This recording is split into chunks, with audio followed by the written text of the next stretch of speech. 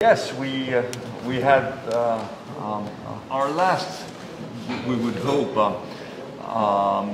leaders meeting at the European Council in Brussels. Came back late yesterday afternoon, but we're very, very happy to welcome you. I think it is a real opportunity to discuss how we can take our bilateral relations forward. As the Minister told you, we attach particular importance to our relationship with India. I think it is a relationship that was not particularly developed in the past, which of course raises the expectations for the future. But India is a country I've visited personally many times. I have the greatest of admiration for the world's largest democracy. And of course, we're talking about two countries that have cultures and civilizations that go back, many centuries. And also in terms of economic cooperation, Greece would be the natural entry point for Indian companies into the European market. So there's a lot to discuss. So again, welcome. And I'm also very, very happy that you'll be inaugurating a statue of Mahatma Gandhi. I think it's particularly important given the significant impact he has had also here in Greece.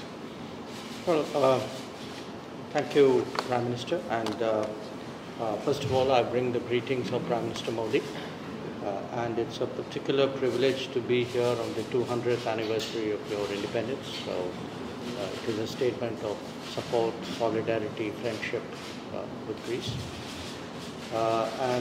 We actually started our discussions yesterday itself, and I agree with you. I think we have a very comfortable relationship, but so far not an ambitious relationship. Mm-hmm. There is much more that we can do.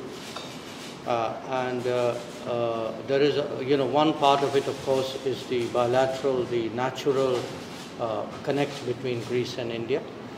But I think a larger context is also provided by the fact that our relationship with the EU as a whole is progressing. Mm-hmm. And you are a very important and influential member there to, shall I say, advocate our cause within the EU. But you are also, in many ways, a meeting point between many of our relationships in Eastern Europe and, Russia on one side, the EU on the other. We have a strong interest in the Gulf and Middle East. Looking at all of this, strategically, I would say, there are many aspects to this relationship we should be exploring more effectively, and I hope in the course of my stay we can do that. Thank you.